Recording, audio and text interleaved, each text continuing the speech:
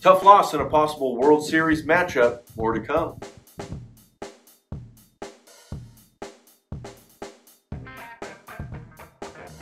Hey guys, welcome to the newest edition of Lad Talk.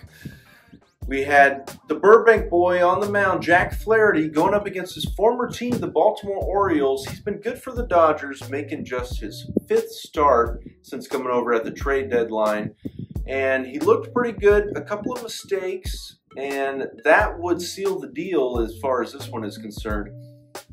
Home run in the top of the 2nd by Ryan O'Hearn to put the Orioles on top. His first home run in over a month. His last home run coming on July 20th. Jumping out in front early ahead of the Dodgers. But then in the bottom half of the inning, they answered right back. Tommy Edman had that triple. And then Miggy Rowe, he's been clutch all year. What a bat he's been.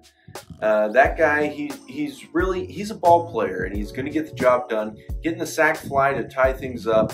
Then in the bottom of the 3rd, Shohei Ohtani getting things going with 2 outs with that single. Mookie Betts following him up with a walk. And then Teoscar Hernandez doing his thing in the 3-hole tonight. He's been clutch all year. He's been what this team has needed, driving in the run to give the team a 2-1 lead. Freddie Freeman, unfortunately, not in that 3 spot tonight. He's having issues with that middle finger on his right hand. He's got that hairline fracture. Hopefully we see him back in the lineup pretty soon. He's not expected to see any time on the injured list.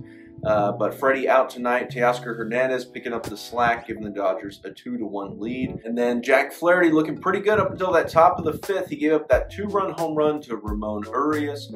And that would be all it took to defeat the Dodgers tonight. The bullpen looking pretty good after taking over for Flaherty after the 6th. You had Vesia, Brazier, and Kopech to finish it off. No runs allowed by them.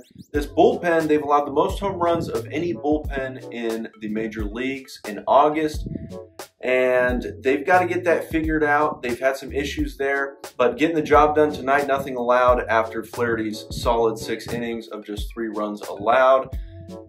This offense not getting the job done tonight, it raises questions. They DFA'd Jason Hayward after the game-winning home run last week. They're keeping Chris Taylor on this roster. Questionable move. You know, he's got the versatility. He can play outfield and infield. His defense is very serviceable. It'll do them well in October, but if this guy's getting at bats in October, he's batting just 160 on the year. He didn't look any better tonight. Had that opportunity to win it in the 9th, not getting the job done. He hit the ball hard, put it into play, but it raises the question, should Chris Taylor be on this roster right now? They let a guy like Jason Hayward go. Remember, he was the guy who gave the pep talk to the Cubs before that 2016 Game 7 when they won their first World Series in 108 years. So that's a tough guy to let go. He was picked up by Houston. We'll see how he does over there. But I tell you what, if Chris Taylor is in this lineup in October and he's striking out the way he's done all year, it's gonna be a bad taste in the mouth of Dodger fans. You like the versatility, but this team's got enough depth. I don't know if that was the right move. Jason Hayward is a clubhouse guy. He's not going to give you the best at bat, but I like Jason Hayward coming off the bench a lot better than I like Chris Taylor. But Dodgers not getting the job done tonight. These are the teams they're going to have to beat. The bullpen looked good. Flaherty gave them a great start. He gave them a chance to win, exactly what they needed. Offense not able to do it tonight. Just 1 for 7 with runners in scoring position, so they had opportunities to get the job done. Only scoring those 2 runs early in the ball game. Tough loss tonight. They've got a chance tomorrow. You're going to see Corbin Burnes going up against Walker Buehler.